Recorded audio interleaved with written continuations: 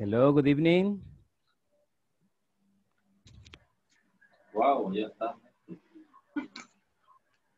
Early today.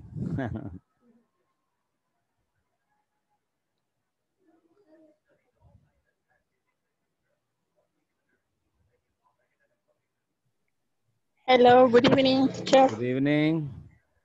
Welcome, Xiomara. Welcome, Lupita. Welcome, Graciela. Good evening, teacher. How Good are you? evening. I'm fine, thank you. Let me see. Xiomara. The 4 days of the week. Congratulations, Xiomara. Graciela, too. Thanks. It's nice to you attend the class. Thank you. Yes, I like this class. Okay. Happy to hear that.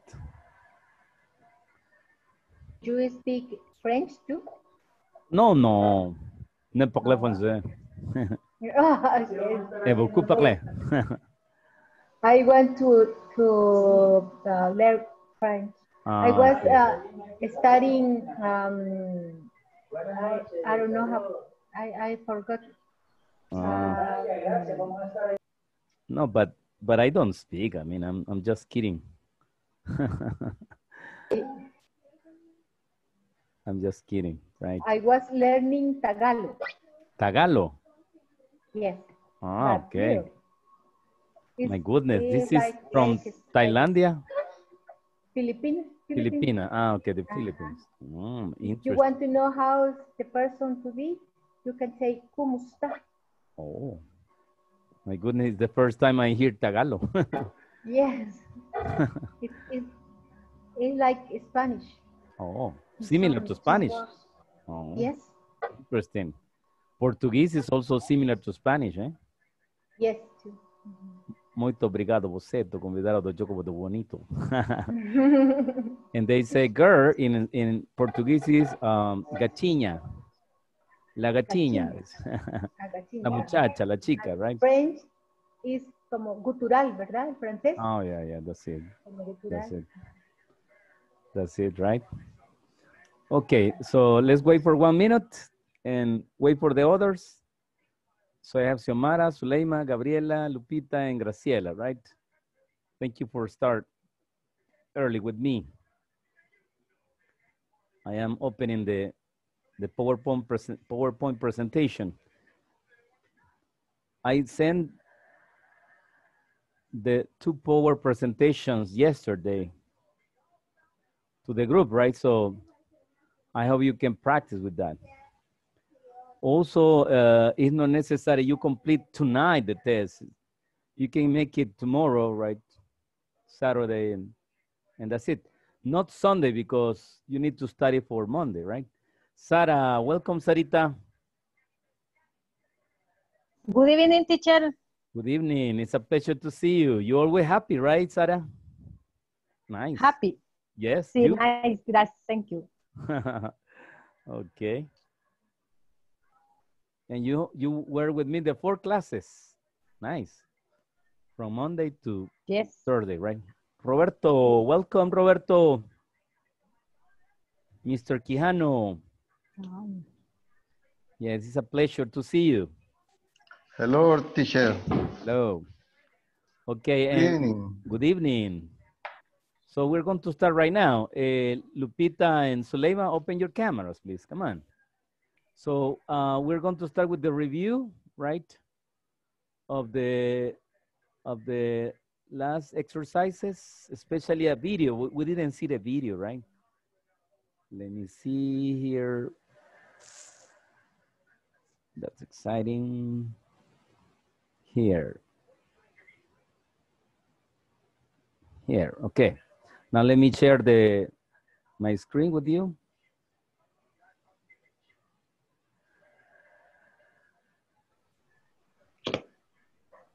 This is the one. Let's share the sound and let's begin.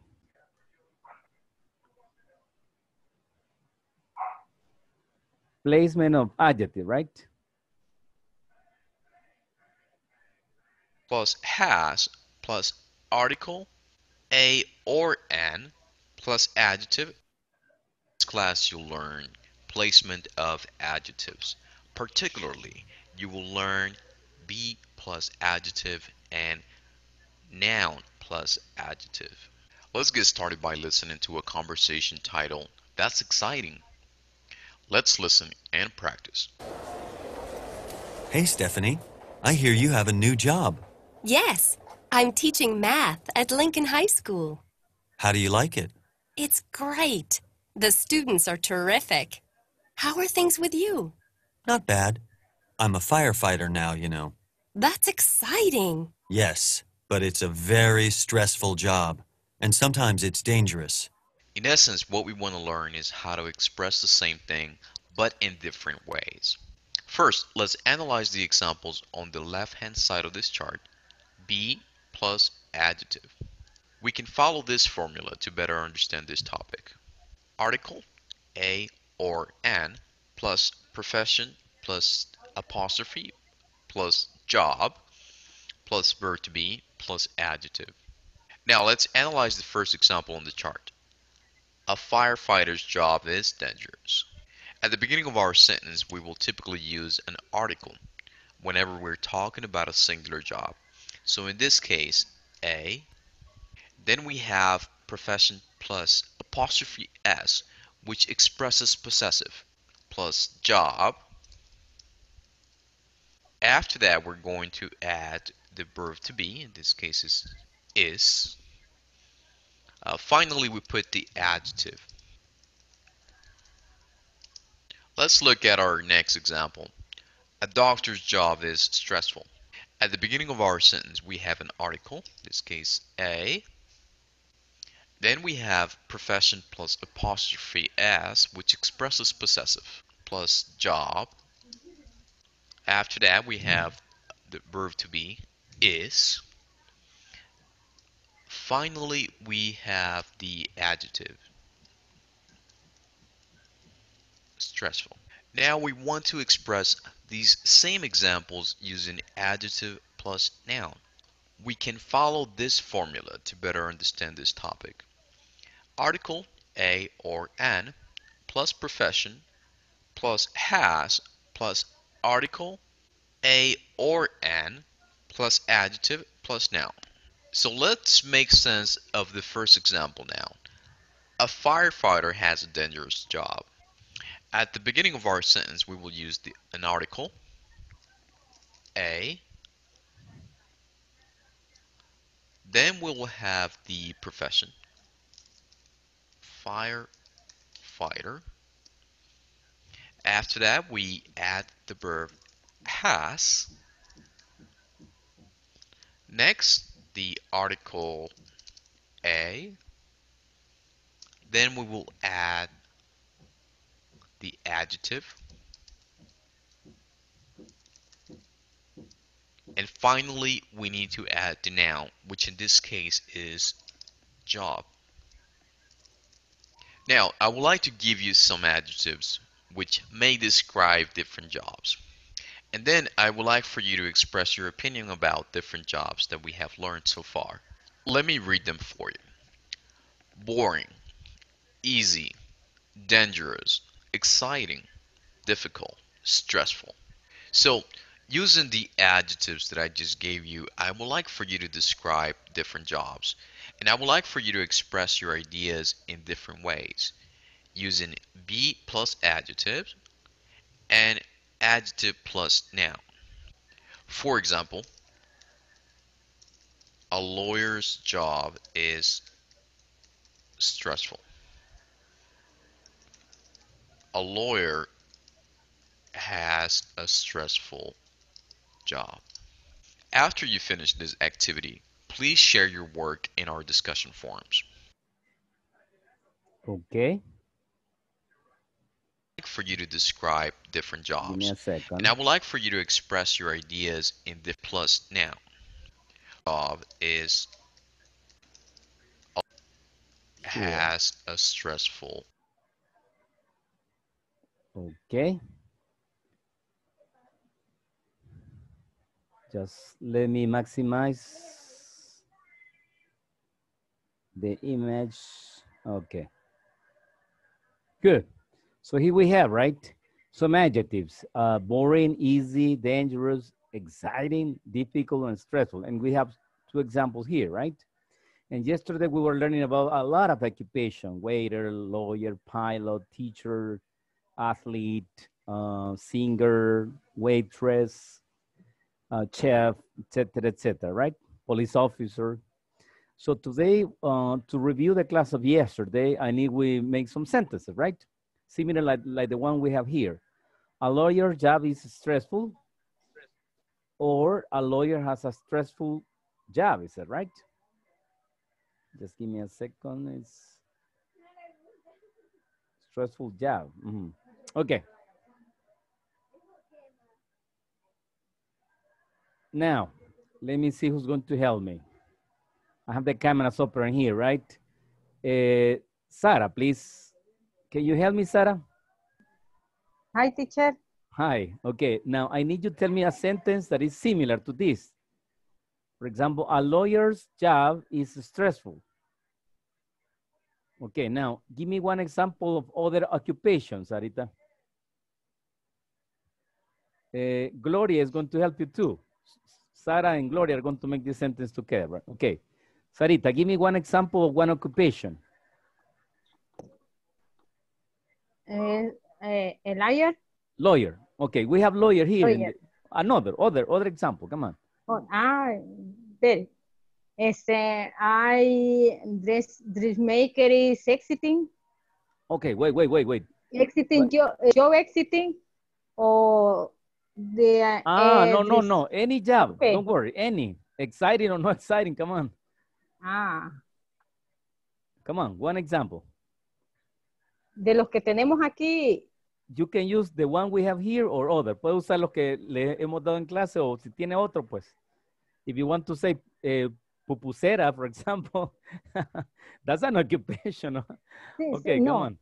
Come on. Por eso, Occupations, jobs. dressmaker, is job and exiting. Dressmaker. Dressmaker. Okay. So dressmaker's job. Okay, give me a second. Now, Gloria, help me now. Dressmaker is what, Gloria? A dressmaker is okay, wait. Exciting. Wait, Gloria. A dress, let me see. A dressmaker's job is? Okay. A dressmaker job is exciting. Excellent. Very good. That's it, right? Now, Roberto, you and Gabriela are going to help me, right, Roberto? Sí. Give me another example of other occupation. Police officer, right? Police officer, okay. A police office is dangerous. Wait. A police officer's job. A police officer's job el is trabajo de un dangerous. policía, a police officer's job. Is dangerous. Okay. I will ask Gabriela, but that's okay. A police officer's job is dangerous. Correct. Nice. Now, Gabriela, please. Another example using possession. A pilot job is boring, easy, dangerous, exciting, difficult, stressful.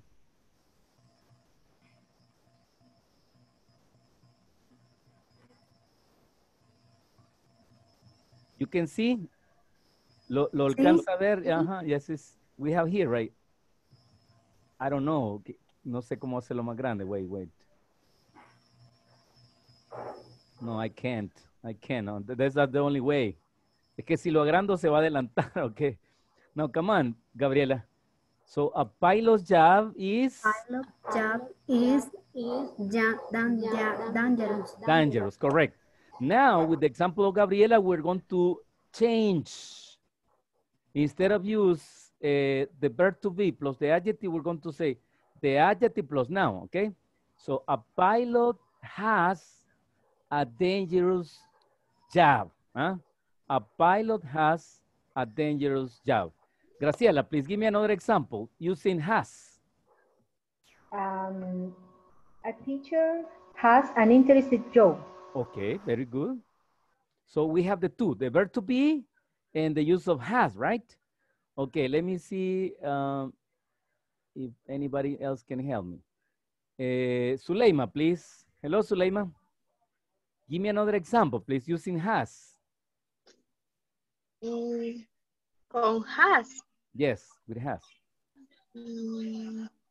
Sería actor has An actor. Beautiful job. Yeah. An actor has a beautiful job. Excellent, Suleima. You add another adjective. Nos agregó otro adjetivo aquí. That's okay. That's okay. An actor has a beautiful job. Okay, excellent. Now, to finish, let me see. Jennifer Duarte, please. Welcome, Jennifer. The last example, Jennifer. Hi, teacher. Hi, hello. Hay perros. Firulais. Okay. No problem. You were with the dog. No, Gloria was, right? A Gloria me parece que la vi con un perrito. Gloria. Estos son de mi vecino, pero parece que están aquí. Yes, la van a teacher, I visitar. have 6 dogs. They visit you. and Jennifer, you have dogs too. Jennifer también tiene perritos. No, son de mis vecinos. Ah, de sus vecinos. Gloria es que sí tiene perrito. Okay. Yes, I have 6 dogs. 6 dogs? Wow. Yes. My goodness. Okay, you like dogs. I love dogs too. Okay, now, come on, Jennifer. Your example, please. A teacher's job is stressful. Okay, but you have to use has. A teacher has. A teacher has is. No, wait. When you use is, it's only is. When you use has, it's only has, right? Understand? Okay. A teacher has. Okay, wait. Cuando usted usa is, no puede usar has. Tiene que usar uno de los dos, okay, Jennifer? Come on. So okay. A teacher has. A teacher has a stressful job. Okay, very good. It's not true, Jennifer, but yes. That's a good example. That's a good example, right? Okay. Thank you very much. Thank you. Now, that's it, right? Now we're going to see the commentaries. Let me see. Okay, a nurse job is difficult. A nurse has a difficult job, right? That's okay. Roberto Quijano, okay, let me see. A police job is dangerous. A police, okay, here. Roberto. Se me fue teacher, la okay. S. But you know, right? Pero sabe que sí, hay un error. Sí, después lo corregí, está en la segunda. Okay, that's nice. A police has a dangerous job. Okay, Beatriz Serazo. No, I have Beatriz Galdame, right? Okay, vamos a ver aquí. Flor, always copy good example. Okay, a teacher job is difficult. A teacher has a difficult job. That's okay. And then we have the formula here, right? Verónica Aldana, no, Gloria Escalante, okay. A chef job is fantastic. Okay, aquí fue lo contrario, nos hizo falta, ¿verdad? ¿Está por ahí Gloria? Gloria. ¿Qué nos hizo falta aquí, Gloria? Yes. Has. No. Okay, a chef has. No. Is the apostrophe and the S. Le hizo falta el apóstrofe y la S. Okay. A chef's job, el trabajo de un chef, el trabajo que pertenece a un chef. Remember the apostrophe and the S, el apóstrofe y la S indican posesión, right? Like when you say Amanda's Salon, remember? Un famoso salón que está ahí en Metrocentro, yes? Amanda's Salon. So the S indicates possession with the apostrophe. So in this case, it's a chef job, el trabajo de un chef. A chef job, yes. Fantastic, right? Okay, Brian Pinto, a chef, look, this is the example. A chef job is exciting, right? Okay, a pilot's job is dangerous. Good example. Come on, Xiomara Guerra, a chef job is funny. Oh, interesting. You like to cook, right, Xiomara? A chef has a funny job. Good. Because of the time, we're going to read some other example, right? Neri, no, Neri. Let me see, Ali. I don't know these people. Okay, we're going to read this one. A lawyer's job is stressful. A lawyer has a stressful job. Okay, only the Peter, right? El puntito. Esta noche vamos a hacer el examen. Bueno, vamos a leer las indicaciones. Y esto de los puntos, los espacios, las comas, las mayúsculas es lo que nos hace falta a veces para salir bien en los exámenes, ¿verdad? Así es que vamos a repasar eso. Okay, good. Now, let's go to the knowledge check, right? And I have to make the question, right? Did all of you finish? Todos terminamos ya este knowledge check. Yes, Yes, I think. Con uno que no lo haya hecho. ¿Todos lo hicieron? Okay, Sí, so let's do it teacher. together. Let's do it Yes. together. Come on, let's go and practice together. So it says, a doctor's job is interesting. A doctor has an interesting job. Okay, now a police officer's job is dangerous. And then, who's going to help me? Brian, please. Brian, can you help me? Number 2. Yes, teacher. Tell me, please. Number 2. Okay. Okay. Police officer.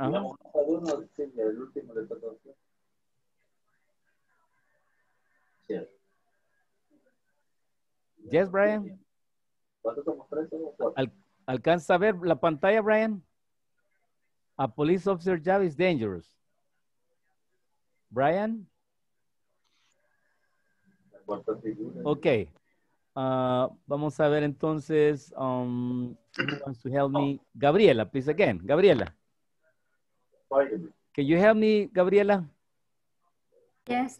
Okay, please. A police officer. Police officer has and job is dangerous. No. Is no, Gloria. Gabriela, sorry. No, is no. A police officer has, like this, right? A doctor has an interesting job. So the only thing you're going to do is substitute doctor for police officer.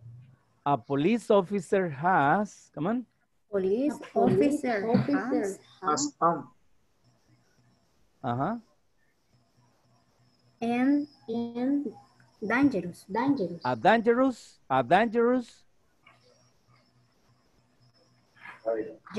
job. A dangerous job. Good. That's the answer, right? En period. Punto al final. Y mayúscula, okay? Next one, please. Next one. Let me see. Graciela, please help me with the number 3. A teacher's job is stressful. A teacher has a stressful job. Very good. Roberto, please help me with number 4. A plumber has a boring job. Has a boring job, right? Job. Job.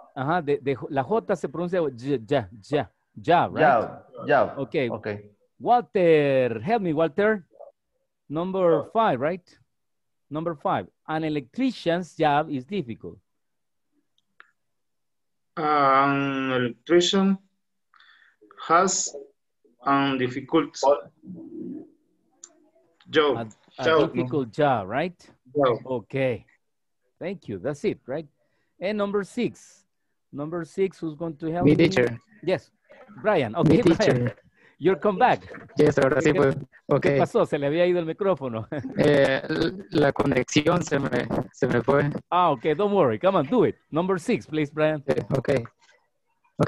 Vendor has an easy job. An easy, right? Remember that when the adjective or the noun starts with a vowel, you have to say an, right? An easy. Okay, thank you. All of you have 10. All of you have 10. Y recuérdense que cuando me hagan preguntas, aprovecho el comercial, cuando me hagan preguntas siempre pónganme el nombre, porque como yo no los tengo registrados sus números telefónicos por nombre, entonces cuando me preguntan no sé quién me está preguntando. Y como tengo otros grupos, Entonces me pierdo, ¿ok? Y póngame el número del ejercicio, ¿ok? 1.2, 2.7, etcétera, etcétera. Like this, right? Hello, my name is Roberto Quijano, for example, right? I have problem with exercise 2.7, for example, right? Tengo problemas con el ejercicio 2.7, teacher. Ahí, ¿qué pasa? Ayúdeme, ¿verdad? ¿Ok? Good. Ah, y no pongamos las respuestas en el grupo. ¿Ok? No pongamos las respuestas, solo póngame la foto del que estamos corrigiendo, ¿ok? Ok, let's continue, please. Por aquí tengo dos mensajes, vamos a leerlos. Let's read together. Cory tiene problemas con el internet. Y Gabriela, ok, me puso Gabriela. Todo está bien entonces, Gabriela. Ok, bueno, no sé, quizás después le voy a mandar en el WhatsApp al grupo, pero lo vamos a anotar, ¿verdad? Cory Monterrosa. Por aquí, internet problem le vamos a poner. Y Giovanni también me está llamando que tiene problemas. Por aquí le vamos a poner a Gio. Ah, no, pero Gio es del otro grupo, perdón. Ok, no importa, vamos a resolver esto después. Ok, now, let's go to the class. Por aquí tengo otro mensaje. Solo con la cámara, teacher. Escucho bien todo. Ah, ok, nice. Ok, Cory. Nice. Only with the camera, right? Good. No participation for Cory only, ok. Vamos a ponerle la asistencia. Ok, good. Thank you, Cory. Okay, now let's continue. We're going to start with the presentation today. The class of today, right? Okay.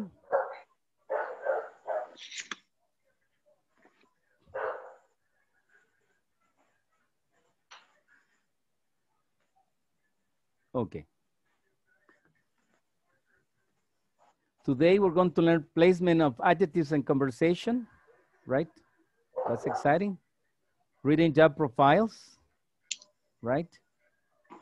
And this is today, right? August 13, right?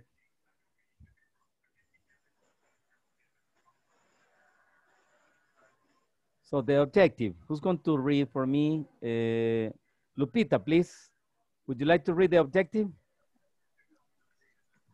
Lesson objective. By the end of this class, you will learn placement of adjectives. Particular, you will learn se me olvida cómo se dice más. Plus. Adjective. Plus adjective. Plus adjective and adjective plus noun. Plus noun. Okay, we saw the video, right? Ya vimos el video ahí. Ahora vamos a ver refuerzo. Come on, let's do it. And the vocabulary for today, right? Repeat after me, please. Dangerous. Stressful. Boring. Easy. Easy. Don't say easy, right? Easy, no. With S, no. It's with Z. Easy. Exciting. Difficult. Okay? Now, adjectives and noun. First, what is an adjective? What is an adjective? Christian Perez, please. Christian, can you read, please, for the class? What is an adjective? Don't worry about pronunciation. No se preocupen de la pronunciación. Lo que quiero es que perdamos el miedo a leer, ¿ok? Come on, Christian. Okay, teacher. Adjective. A word or phrase naming an attribute. Added to or grammatically related to a noun to modify or describe it. Describe it. Thank you very much. So this is a word, the adjective is a word or a phrase. In this you use attributes, right? So you can describe o modify a noun. Con un adjetivo modificamos o describimos un nombre. Es un adjetivo, una frase, una palabra que nos ayuda a describir un nombre, okay? And now, what is a noun, right? What is a noun? Let me see. Suleima, please. Suleima, can you help me reading? No, a word used to identify any of a class of people, place, or things. Thank you very much, right? So when you want to identify something, you use a noun, right? There is a riddle, hay una adivinanza que dice, what is in everything, right? ¿Qué es lo que está en todo? ¿Qué es algo que está en todo? Está en Dios, está en las nubes, está en la tierra, right?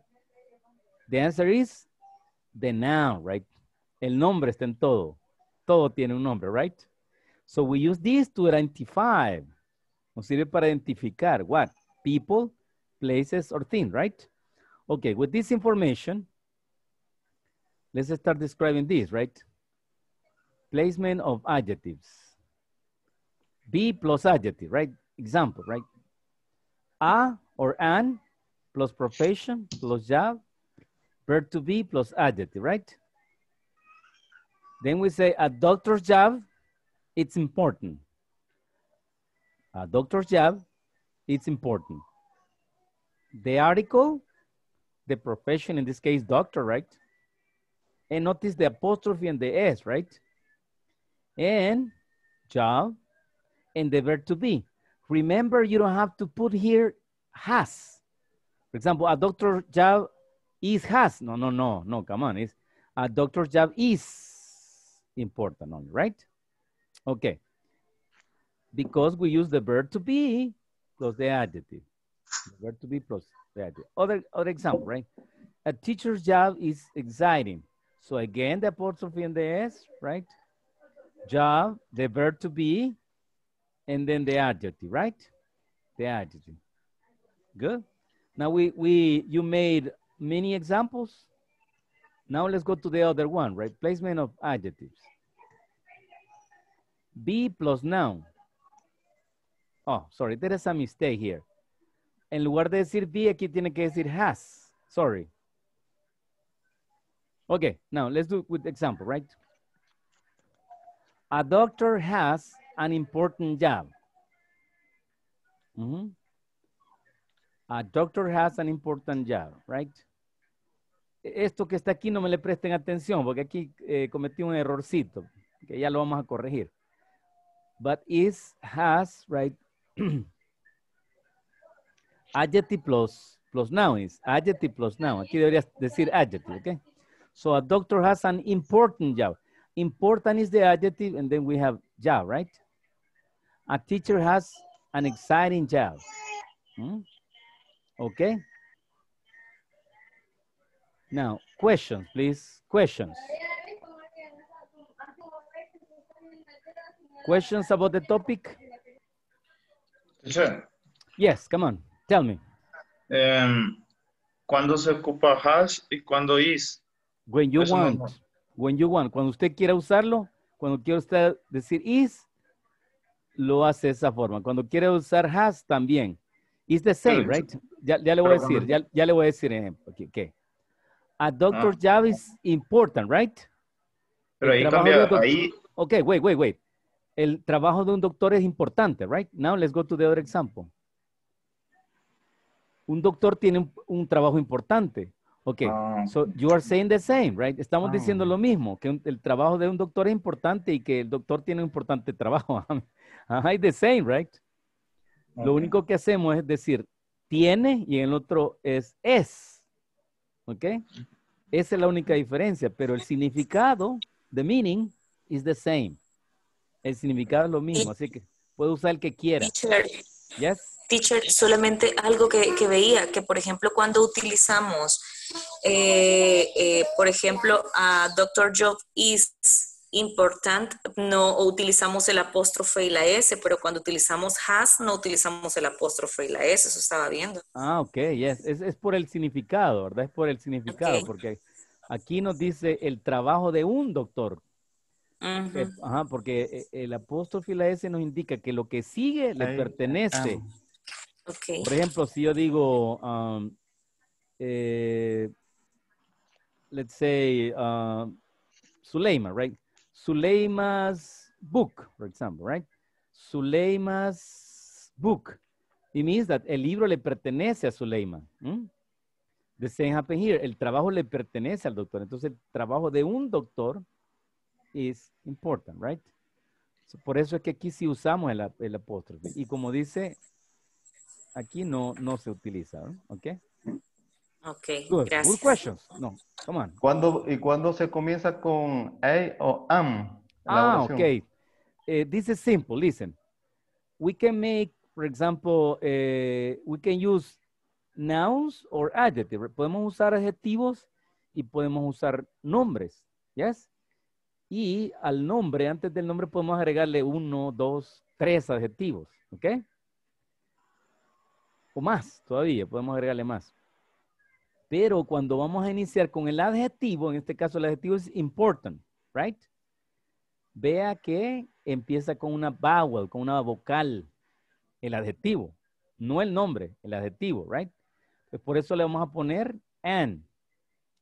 Si eliminamos el adjetivo y lo dejamos con job, pues vamos a decir, en lugar de an job, vamos a decir a job. ¿Por qué? Porque job empieza con una consonante, ¿ok? Ok. Good. Entonces, no importa que sea adjetivo o nombre, si lleva vocal, an.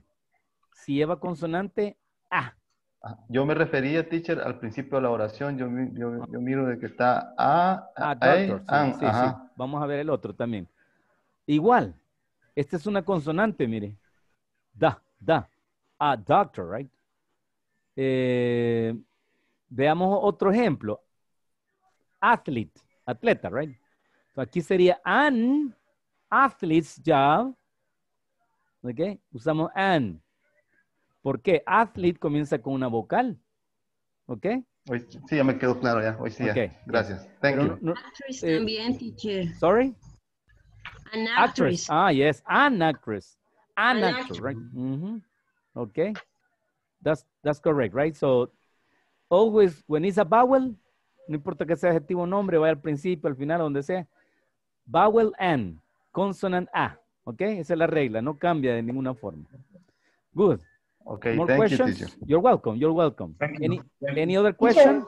Yes. Graciela, I have a question. Graciela, come on, tell me. The apostrophe an s is equal belongs to. Belongs to, yes, that's it, right? Okay. And it's similar to the possessive adjective. Este es igual al possessive adjective. Aquí podemos decir his job. His job, right? Okay. Su trabajo de él, right? Pero también podemos usar el apóstrofe y la S, doctor's job. Veamos otro ejemplo. Graciela's house, for example. Graciela's house. Okay. We can substitution Graciela's house, her house. Okay. And we can say Graciela belongs to. No, the house belongs to. Okay, the house belongs to Graciela. To Graciela, correct. Yes, pero para no complicarse mucho, Graciela's house, right? Okay. O her house. Okay, la casa de ella. Hay 3 formas de posesivos. Possessive nouns, en los que usamos nombres propios y nombres comunes. Possessive adjectives, cuando decimos my house, your job, his job, our job. Y el por último es el possessive pronouns, cuando decimos the house is mine. It's mine. The house is yours. ¿Ok? Solo que obviamente puede ser otro tema que otro día vamos a verlo en detalle. ¿Ok? Now, class, you're welcome. You're welcome. Now we're going to start with the test, right? Okay, now, did all of you finish the test? ¿Todos terminaron ya el test? Sí. Sí, Yes. ok. Por ahí veo algunas caritas que me dicen. Yes, no. yes, teacher. Don't worry, no se preocupen, que no era 100% obligación. Pero tiene que estar terminado antes del domingo. ¿Ok? Antes del domingo tiene que estar terminado. Y ahora vamos a discutir juntos, toda la segunda hora vamos a discutir juntos, punto por punto el examen. ¿Ok? Good.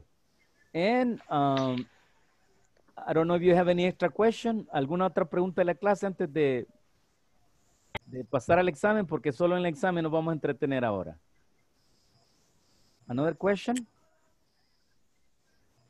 No. Ok. Let's go, so. Por aquí tengo un mensaje. Vamos a ver. Ah, ok, me puso ahí Griselda. Ok, good. Now let's continue.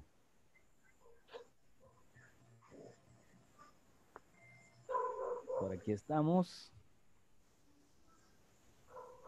Por ahí se oyen los firulais.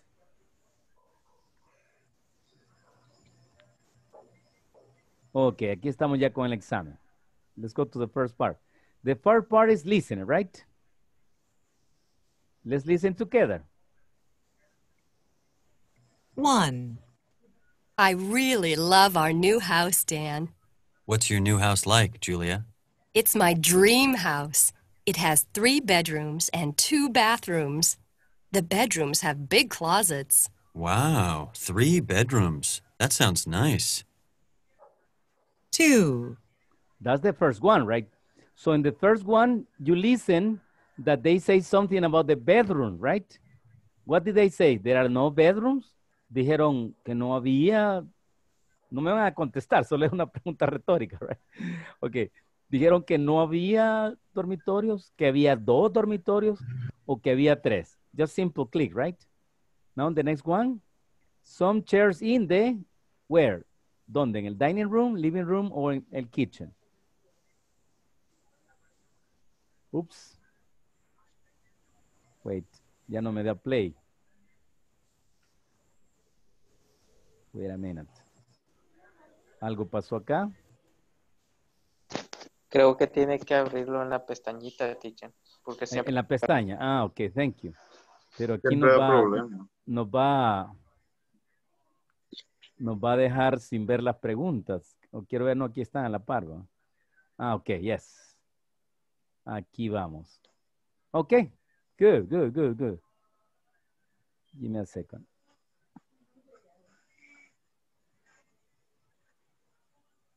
Two.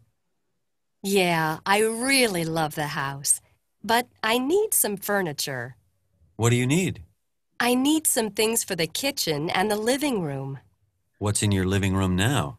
Well, there are some chairs, but there isn't a sofa. Okay, you see some positive and negative sentence, right? Now, there are some chairs in, what is the room, right? Sí. Yes. Any question? No, okay, continue. This is complicated, let me see. 3. What do you need for the kitchen? Well, there's a refrigerator and a stove, but there's no microwave oven. You know, I have a microwave oven, but I don't really use it. Do you want it? Yes, thanks. Okay, now. Sorry, this part is problematic. Okay, good. So, Julia needs what? A microwave oven, a refrigerator, or a stove? Now I have a question. Do you understand? ¿Entienden bien en lo de listening? O hay algunos de ustedes que no entienden nada y que el listening es demasiado complicado? Un poco. Un poco. Ok, vamos a hacer un ejercicio solo por ahora, ¿verdad? Vamos a describir algunas oraciones nada más, ¿ok? Ok, listen. 1. I really love our new house, Dan. I really love our new house, Dan. That's a person, right? What's your new house like, Julia? What is your new house like? Remember the word like, right? ¿Cómo es tu casa? Nueva, right? It's my dream house. It's my It has dream house. 3 bedrooms. It has 3 bedrooms and 2 bathrooms.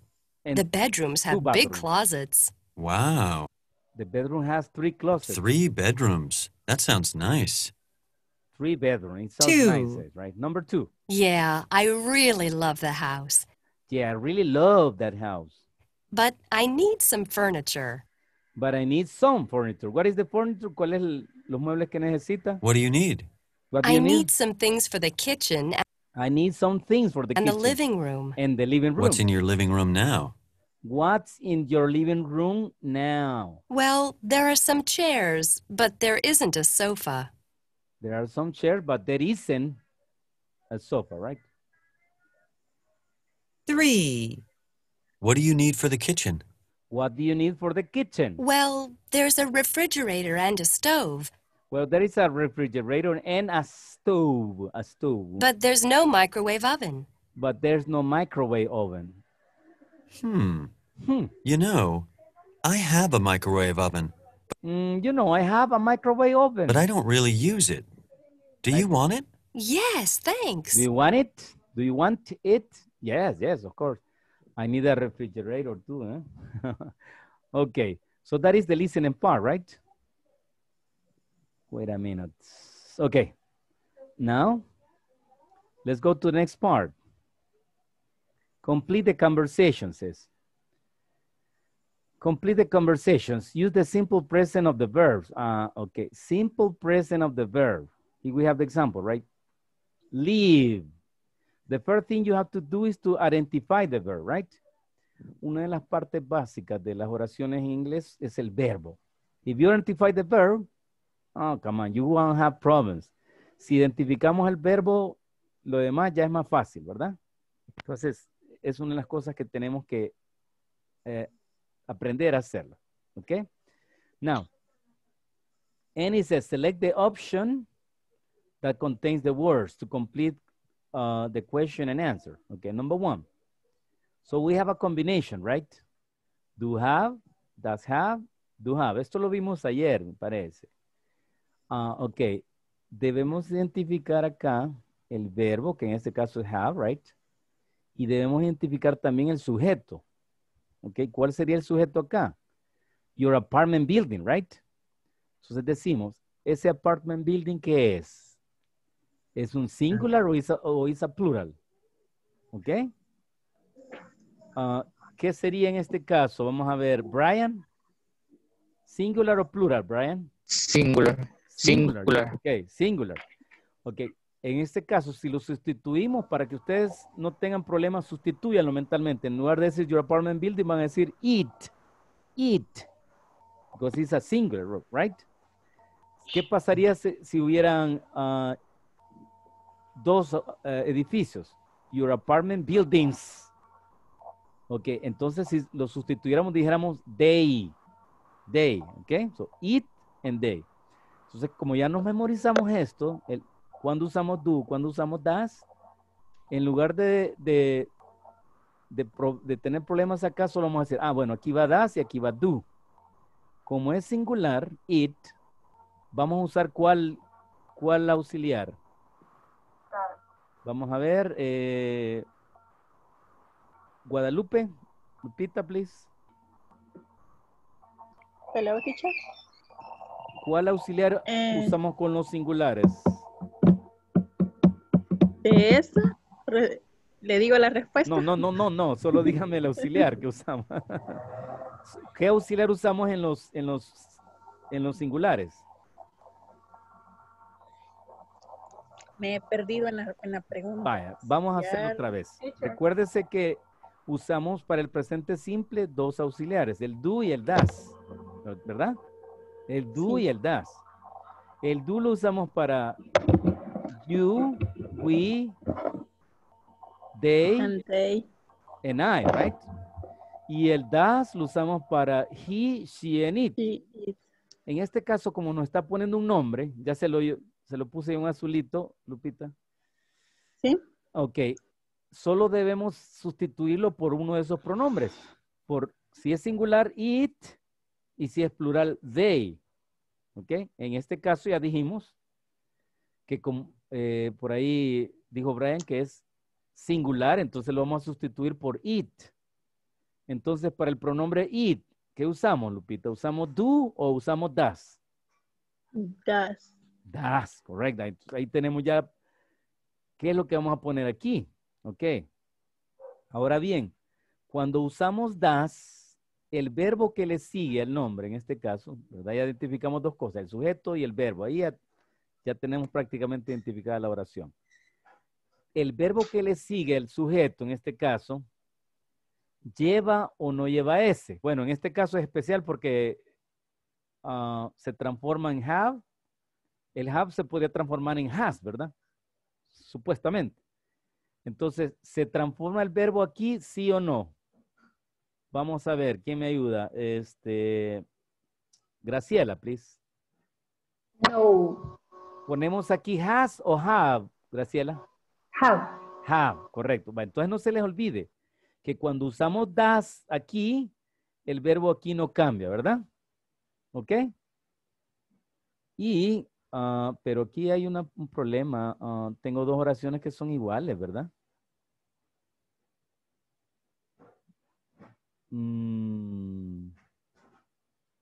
Ok, sí, ya entendí. Sorry, ya entendí. Porque no les puedo dar la respuesta. Ok, sorry. Qué oso, hoy sí entendí. Ok, now, en la respuesta corta, como usamos it y es afirmativo, ok, prácticamente ya. Esto está fácil, ¿verdad? Solo memorizarnos cuándo usar do y cuándo usar das y de ahí ya no tenemos problema, ¿ves? Porque cuando usamos con it, perdón, ¿qué usamos? ¿El do o el das? ¿Ok? Sigamos la conversación 2. Okay. Good. Now, the bedrooms. The bedrooms. Vamos a ver quién me ayuda acá. Christian, please. Christian. The bedrooms, teacher. the bedrooms, Christian. Plural or singular? Es singular. Bedrooms, No, plural, plural, right? Okay, good. Plural, Entonces, plural. ¿qué pronombre, Cristian, cuál pronombre vamos a usar para sustituir the bedrooms? El do. No, el do es auxiliar. ¿Qué pronombre? Va, los pronombres son estos. Óigame bien. We, I, you, they. Esos son los pronombres. Y las terceras personas son he, she, and it. En tercera persona, esos son los pronombres. Que los pronombres son la sustitución de los nombres. En este caso, the bedroom. Entonces, ¿cuál de esos pronombres vamos a usar para the bedrooms? They. They, correct, they. Excellent, right? Entonces, básicamente aquí es sencillo. Cuando es singular, it. Cuando es plural, they. ¿Eh? Y ahí no nos perdemos. It, they, it, they. Por ejemplo, si hablo uncle, tío. Solo uno, ¿verdad? Uncles. Plural, ¿verdad? Entonces, cuando sea singular vamos a usar das y cuando sea plural vamos a usar, ¿cuál vamos a usar, Zuleima? ¿Cuál vamos a usar cuando sea plural? ¿El do o el das, Zuleima? Do. Do, correct, do. Entonces, cuando es singular vamos a usar das y cuando es plural vamos a usar do. ¿Ok? Lo demás háganlo ustedes porque tampoco le vamos a la respuesta, ¿ok? Y para terminar, no they. Ya saben cuál auxiliar utilizar acá, ¿verdad? Ya lo dijimos. Ok, any extra questions so far? Vaya, pasamos dos partes. Any question? ¿Tienen preguntas ahorita en estas dos secciones? Ok, let's continue. Unscramble. What is unscramble, right? ¿Cómo decimos huevos revueltos en inglés? Se dice scrambled eggs. Scramble. Quiere decir revuelto. ¿Ok? Pero si lo ponemos en orden, lo ordenamos, es lo contrario. Unscramble, right? Unscramble. Quiere decir que aquí estas oraciones están desordenadas y nosotros las vamos a ordenar. ¿Ok? Usando there is, there are, right? Ok, entonces vamos a concentrarnos en dos cosas. There is es singular y there are es plural. Está lo primero. There isn't y there aren't are negativo. Ahí están las dos cosas. Identifiquemos eso. Ok, there is singular, there are plural. Y there isn't and there aren't negative, right? Ok. Ordenémoslo de forma diferente. Singular, there is affirmative. There isn't negative. Plural, there are singular, there aren't negative, right? No, sorry, excuse me. There are affirmative, plural, there aren't negative plural, right? Ok, let's start. Entonces lo que vamos a hacer es identificar el there con el verbo to be.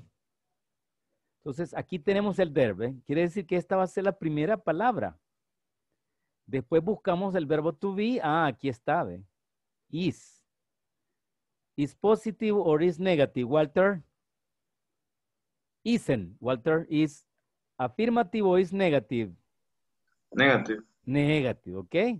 Entonces, estos dos los vamos a poner juntos, there isn't. Después, vamos a identificar el nombre de la cosa, ¿verdad? Porque decimos, si no hay algo o si hay algo, ¿qué es ese algo que hay? Por ejemplo, aquí en mi casa estoy viendo, there is a TV. Entonces, TV es algo que vamos a identificar. Entonces, en la oración vamos a identificar un nombre de algo, de alguna cosa. Y como es isn't, tiene que ser algo singular. A singular thing, right? Algo singular. ¿Ok? Y por último, vamos a identificar en qué lugar de la casa está eso. ¿Ok? Vale, les vamos a poner, en mi caso, supongamos que yo no tuviera una refri. Vamos a poner, there isn't a refrigerator in the kitchen. There isn't, ahí está la palabra there is o there isn't, right? ¿El nombre cuál es? A refrigerator. ¿Y el lugar? In the kitchen. ¿Ok?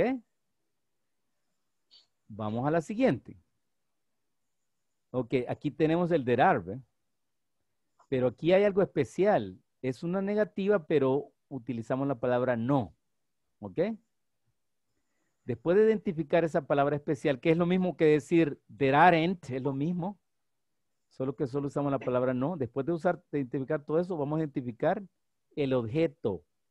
En este caso, como me habla del verbo to be en plural, entonces tiene que ser algo que esté en plural. No les voy a decir cuál es, pero es algo que está ahí, que está en plural.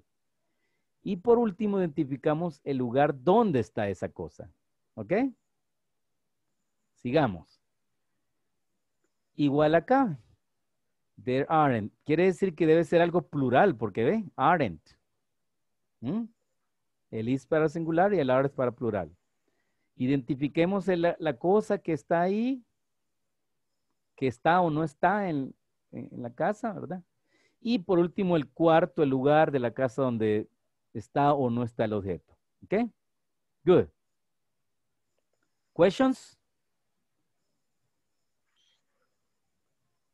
No questions?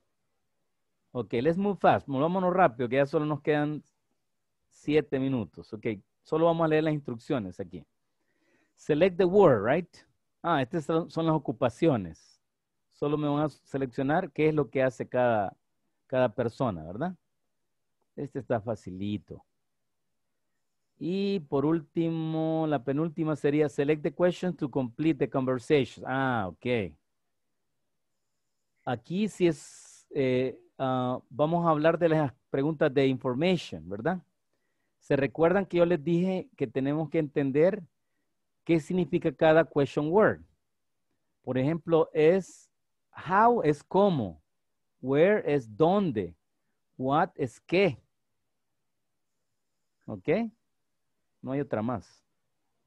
Entonces, si esto es una forma de algo, si es grande, pequeño, etcétera, etcétera, usamos how. Si esto es un lugar, entonces usamos where. Si ustedes dicen, esto es un lugar. ¿Ok? Entonces es where. Y si esto es una cosa, un nombre, un color, ¿verdad? Algo, entonces es what. Lo único que tenemos que hacer entonces es identificar qué es esto.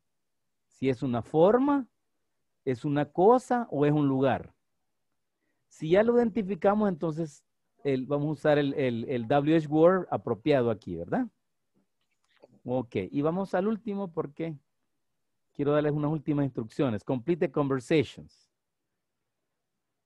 Ok, complete the conversation, select the verb be or have. Ok, es lo que acabamos de hacer, ¿verdad? Es lo que acabamos de hacer. Singer, have, has o have. Ok. Aquí no vamos a usar el verbo to be, vamos a usar have o has, ¿verdad? Ok. En la otra sí vamos a usar, vean, el verbo to be. Es aquí cuando usamos el apóstrofe, ¿se recuerdan? Ok. Y aquí have o has otra vez, ¿verdad? ¿Cuándo saber que aquí va a ir have o cuándo saber que aquí va a ir has? Cuando es singular, has. Cuando es plural, have. ¿Ok? Sigamos, el último. Ok. Todos llevan el mismo patrón, ¿verdad? Todos llevan el mismo patrón, ¿verdad? Son dos. El verbo to be y el verbo has, que es lo que acabamos de ver, ¿verdad? Ustedes hicimos un ejercicio ahí. Muy bien, esa sería la última parte, ¿no? Quiero ver si no hay otra parte. No, ¿verdad? Aquí terminaría el examen. So, questions. Preguntitas del examen. Hi, Ahí teacher. No terminamos. Sí. question. No Hi, questions. teacher. Sí, teacher. Yes, Carlos. Come on, Carlos. I have a question. Dígame. Have plural y have singular. Correct. Okay, 10. You're welcome. ¿Alguna otra pregunta? Vaya, entonces vamos a hacer algo siempre, ¿verdad? Repitiendo las instrucciones, cuando ustedes tengan dudas, bueno, aquí ya terminamos las 3 secciones, ¿verdad? Sección 1, 2 y 3 y el examen. El examen debe estar terminado antes del domingo, repito. Y si ustedes tienen una duda, una pregunta, y me mandan al personal o al grupo, siempre identifíquense, ¿verdad? Hello, I am Carlos. Hello, I am Brian. Hello, I am Zuleima. ¿Ok? Y luego me ponen, I have a question. Tengo una pregunta en el punto 1.2, 1.7, etcétera, etcétera, ¿verdad? Y así me van a ayudar mucho. Yo me ubico bien en qué es la pregunta y en dónde está ¿verdad? Si es posible, pues como tengo otro grupo, pónganme, soy del básico, ¿ok? Y si necesitan ayuda extra, por favor, vean aquí en mi pantalla, hasta abajo del examen, bueno, en todas las pantallas aparece lo mismo. Se van acá donde dice centro de ayuda, ¿sí? Centro de ayuda. Le damos clic ahí y aparece aquí aplicaciones, plataformas, videoconferencias. Y aquí está una plataforma de aprendizaje, ¿ve? ¿Ok? Aquí está, ¿ve? Aplicaciones, crear una cuenta, videoconferencia. Ok, vamos a irnos aquí, ingresar a una plataforma de aprendizaje. ¿Ok? Perdón, aquí creo que no era este. Bueno, aquí está para ingresar a la plataforma, pero es que había una, aquí ya les quedé mal porque había una donde había que, aparecía, aquí está, no, perdón, más abajo está entonces, perdón. Recursos académicos, aquí está, ¿ve? Donde dice recursos académicos, que después de centro de ayuda nos vamos hasta abajo y donde dice recursos académicos y aquí le damos grammar, pronunciation, vocabulary en videoconferencia. Aquí están las videoconferencias, ¿va? Entonces nos vamos a grammar y aquí están, ¿ve? La grammar presentation. ¿Sí? El verbo to be. ¿Ok? El presente simple. Vamos a ver este. El presente simple. ¿Ok? Y aquí están unas oraciones de cómo usar el presente simple, miren. ¿Ok? Do you cook every day? Todo lo que hemos estado viendo está aquí, ¿ve? Do, does, cómo usar estas preguntas. ¿Ok? Short answers. Todo lo que vimos, ¿verdad? Está aquí en esta plataforma de ayuda, ¿sí?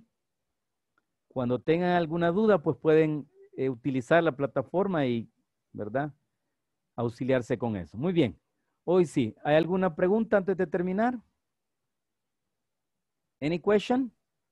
No? Any question? Okay. Thank you very much for staying in the class. Solo se me quedan los chicos de Holcim, como siempre, para la foto Good de night, grupo. teacher. Good night. Good God night, bless you. teacher. God Good bless you. night. Good night. Good night. God bless you.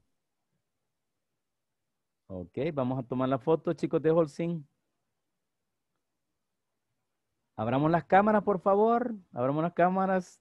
Peinaditos, todos, vamos. Sonrisa. Ok, a la cuenta de 3. 1, 2, 3.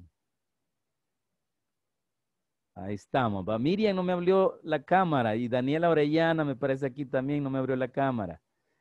Por favor, a la próxima. Oigan. Ok, have a good night. God bless Good night, you. teacher. God bless you. Good night. Good night.